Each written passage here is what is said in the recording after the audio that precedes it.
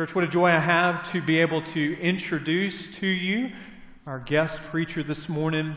If there was ever a time where that cliche, this person needs no introduction, would be true, it is certainly in an introduction of Dr. Gary Fenton here at Dawson. Many of you know that currently Dr. Fenton serves as a senior advancement officer at Stanford University. Prior to this role, he, along with Alta Faye, for 25 years served so faithfully here at Dawson. It is not an overstatement to say that his fingerprints as a faithful pastor are present in every aspect of our church. So many of you love him and know him as a pastor who knew you, knows you, and loves you. Over a year ago, Dr. Ben Hale and myself were talking about the preliminary plans for this Sunday, and it was evident to both of us that there was no better person to preach this morning than the person who led you as a church to go, love, and to tell. Will you join me in welcoming Dr. Fenton as he opens God's Word to us this morning?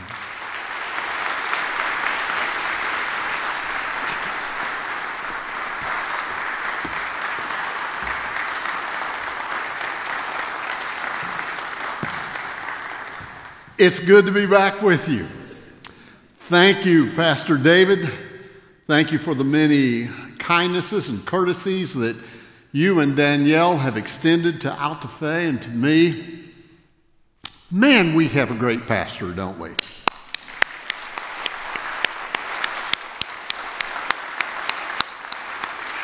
We are so blessed to have Pastor David as our leader.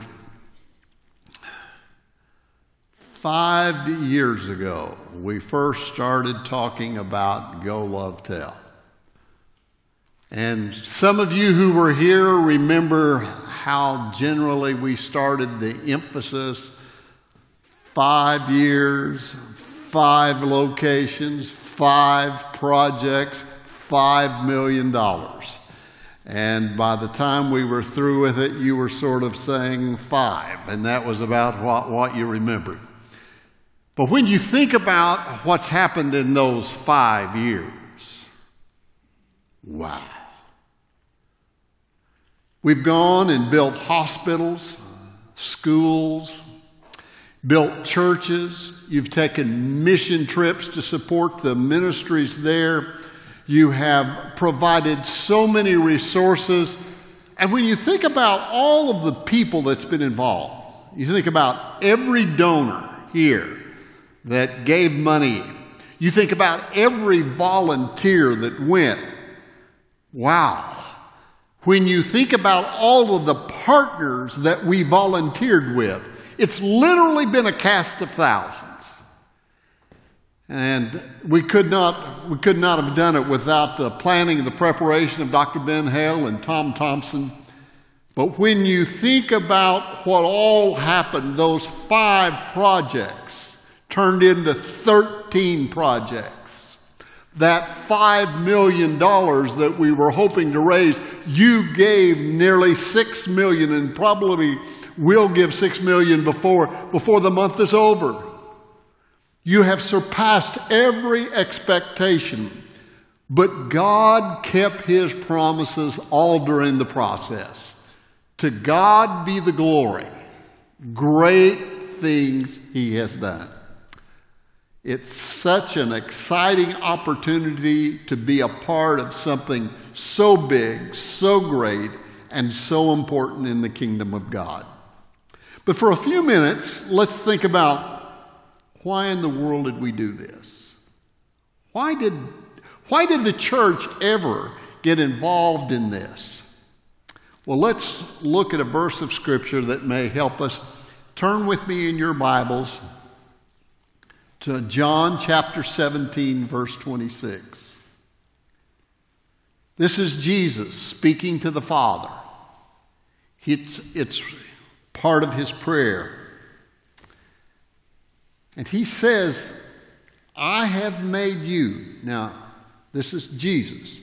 I have made you known to them and will continue to make you known, in order that the love you have for me may be in them, and that I myself may be in them.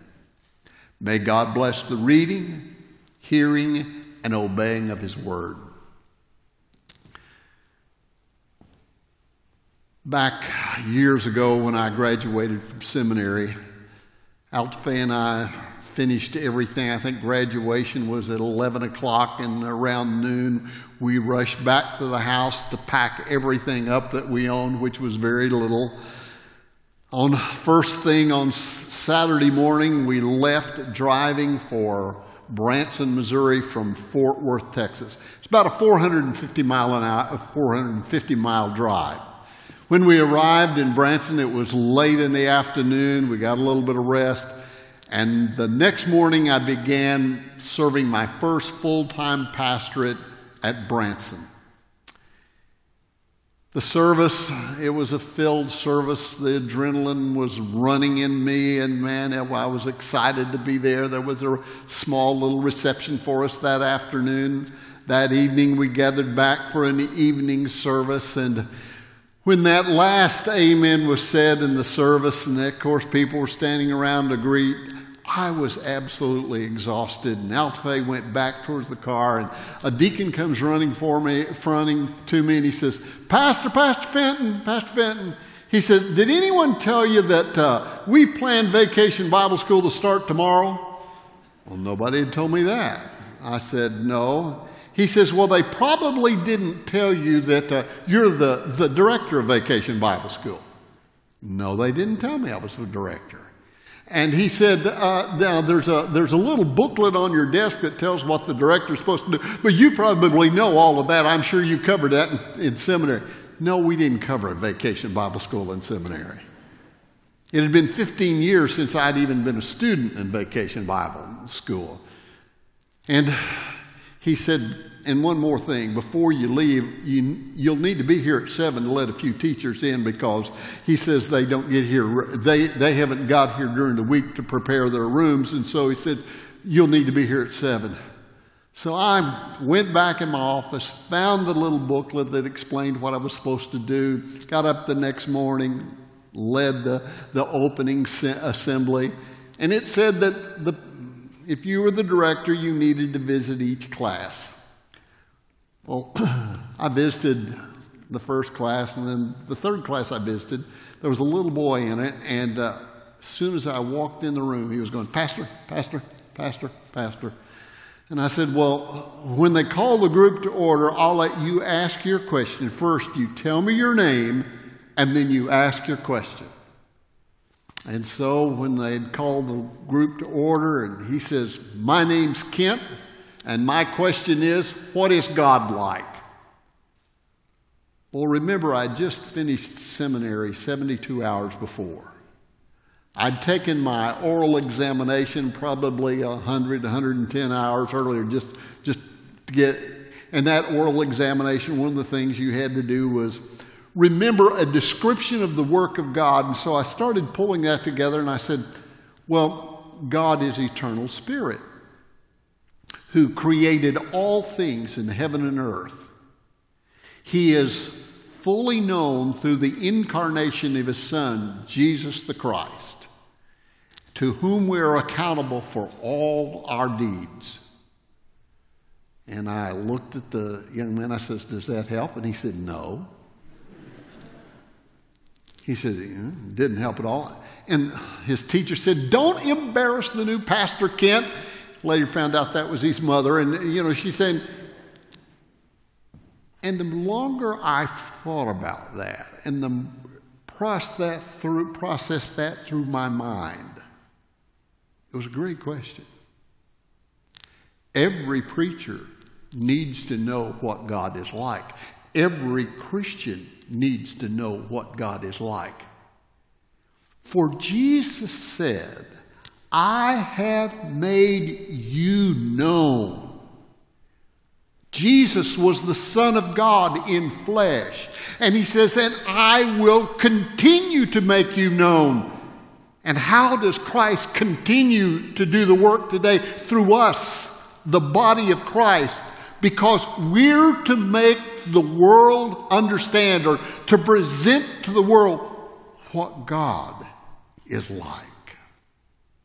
I hadn't thought about that story for years.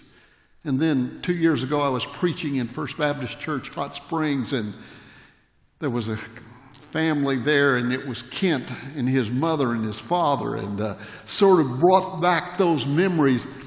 But it was the right question to ask. Jesus, who's my favorite storyteller, tells 3 quick stories, all with the same point. Jesus says, suppose one of you were a shepherd and you had 100 sheep, and one of those sheep was lost. You would leave the 99 and you would seek that lost sheep. And when you found it, you would pick that lost sheep up, put him over your shoulders, and you would come back, and all of the other fellow shepherds would rejoice with you. And then he gave one sentence of theological interpretation. He says, there is more joy in heaven over one sinner who repents than over 99 righteous people who do not need to repent. He then tells quickly another story. He said, there is a woman. She had 10 coins, 10 silver coins. She lost one of them. She loses it in the house. She gets a lamp. She probably opens the door. She's looking all over the floor trying to find that one silver coin. She finds the silver coin.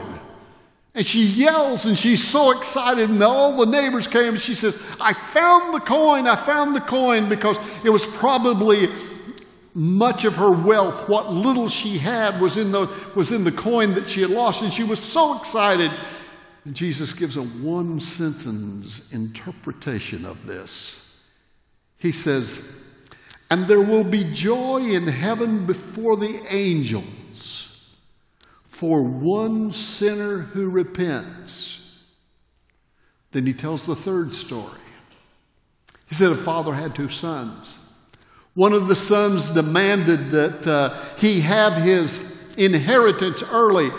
And so the father gives in to him and says, okay, here's your share of the inheritance. And the young man takes it and he goes into a far country, meaning another country, a country that didn't understand all of the customs. And it's not long until he loses everything he has. And it says, and there was a drought, which is a way of saying there was a massive downturn in the agricultural economy there. And he's wasted his money on prostitutes, according to his brother. And now he's working on a pig farm as a servant. Working in a pig farm for a Jewish boy is like a Baptist boy working in a meth or crack house. It was considered wrong, sinful, and dangerous. And as he is realizing how little he has and how hungry he is, he says it comes to his senses. And he has a plan of what he's going to do. He says, I will go home to my father and I will say, I have sinned against heaven and I've sinned against you. And now I just want to become your servant. And that's all I want to do. And so he does that, and he goes back home, starts towards home, and his father sees him at a distance. And the father starts running towards him, and he welcomes him, and he says, get a ring for him, get a robe for him, put sandals on his feet. My son who was dead is now alive. The one who was lost is now found. There's reason to rejoice.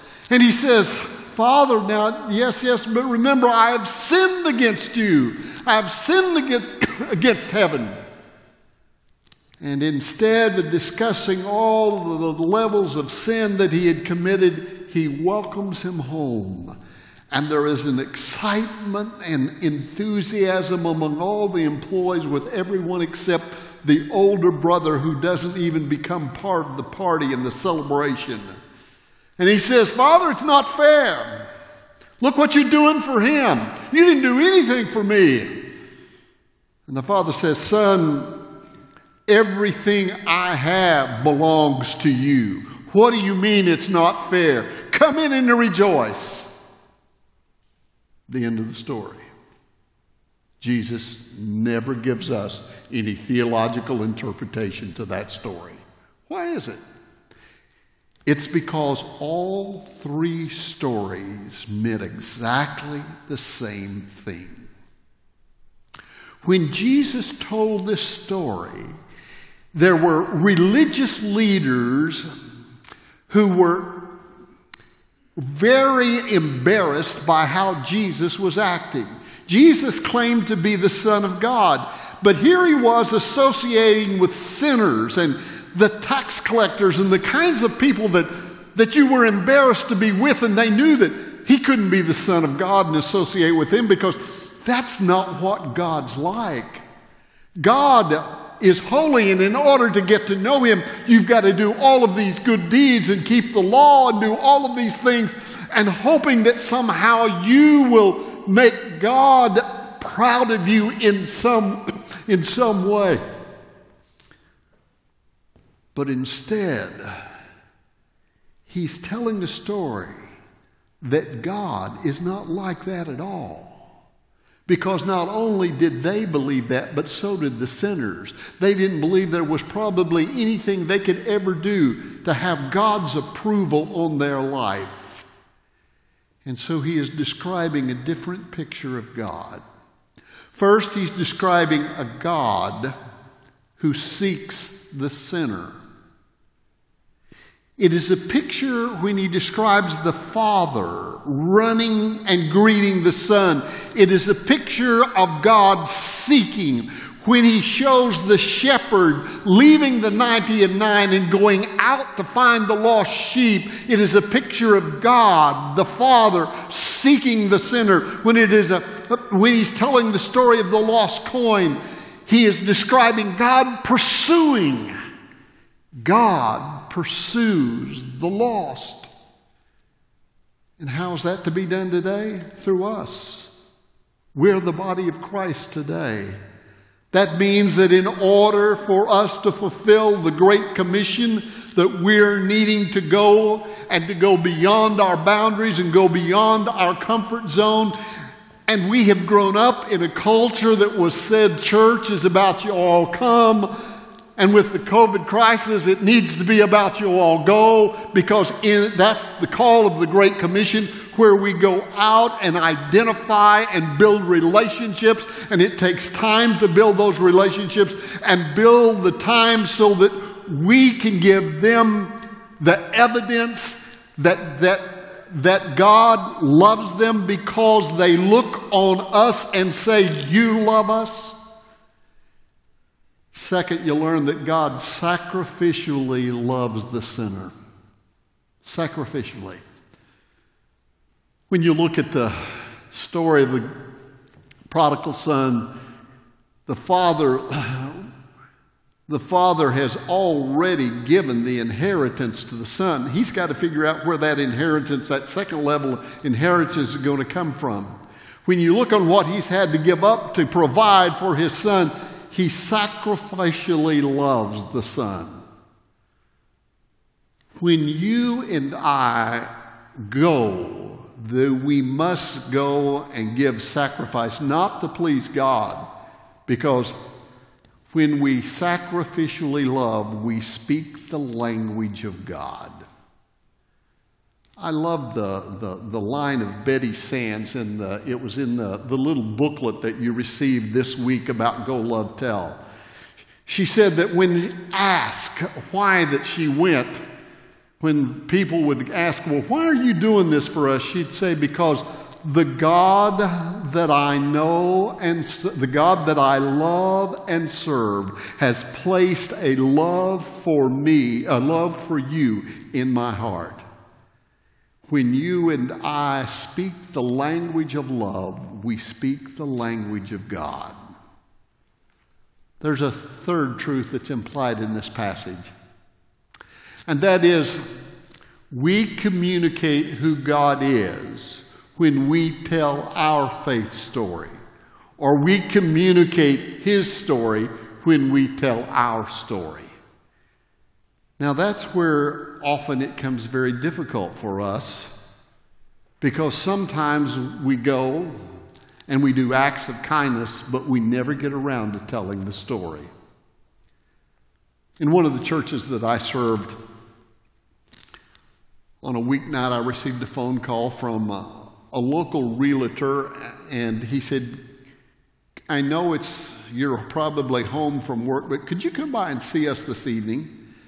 And I had assumed that it was something about church property because I knew he was a realtor. He knew a little about his reputation in town, and I knew he had never visited our church.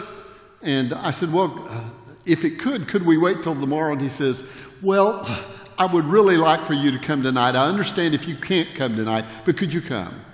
Well, I thought, well, it was probably urgent, and I went, still assuming it was about some real estate property. I go in, and there's 2 minutes of small talk. And then he says, you probably wondered why we wanted you here. He says, let me tell you why you're here. He said, we are not natives of this part of the country. He said, we're from a different part of the country. We didn't grow up attending church, any of that. And he says, we've done some bad things. He says, I'm not going to tell you all the bad things that we've done. But he said, my wife and I have moved here to have a new start. So he said, we've established our own business. It's grown. It's been fairly successful. But says, we've done some bad things while we're here. He said, some of them illegal, but most of them wouldn't be. But says, we sort of took advantage of some people here. But she said, the reason you're here tonight is I found out I have a terminal illness. And I'm not ready to meet God. What do I need to do?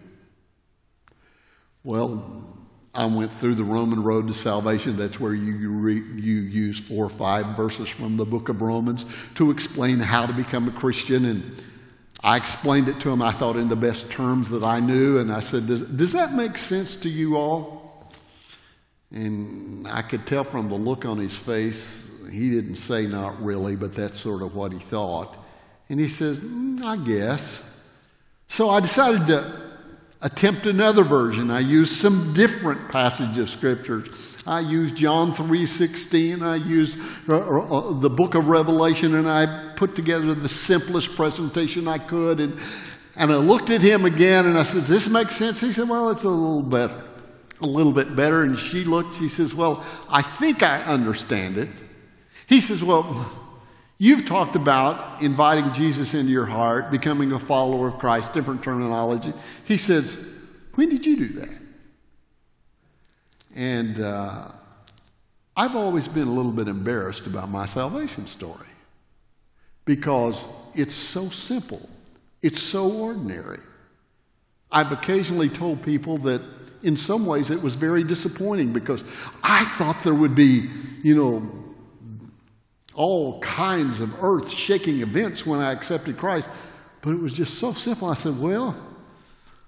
said, mine's really simple. I was in a church service one night, probably 15 to 20 people there. The preacher was preaching, and I began to feel guilt for not just particular sins, but for the fact that my whole life had been really selfish and that everything I'd done had been primarily about me. And I said, and then my mother, when the invitation was given, she just turned around and said, son, you seem to be emotional. Are you okay? Do you need to go forward? And I said, well, I guess so. And I went forward and knelt before in a little mission setting and asked Christ into my life and believed that he had forgiven me of my sins. And I said, and that was it. I said, it probably is not much help. He says, it is great help. He says, that's sort of our story. He said, I've been feeling guilty for several weeks now for the way everything in my life has been about me. And he says, and that's caused me to do bad things.